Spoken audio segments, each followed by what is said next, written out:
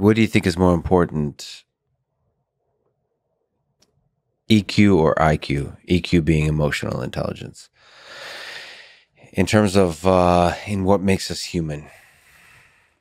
I think emotional intelligence is what makes us human. It's how we connect with one another. It's how we build trust. It's how we make decisions, right? Like your emotions drive kind of what you had for breakfast, but also where you decide to live and what you want to do for the rest of your life. So I think emotions are underrated.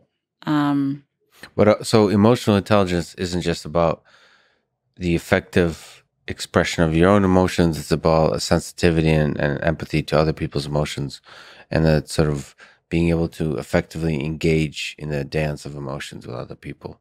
Yeah, I like that explanation. I like that kind of, yeah, thinking about it as a dance, because it is really about that. It's about sensing what state the other person's in and using that information to decide on how you're going to react.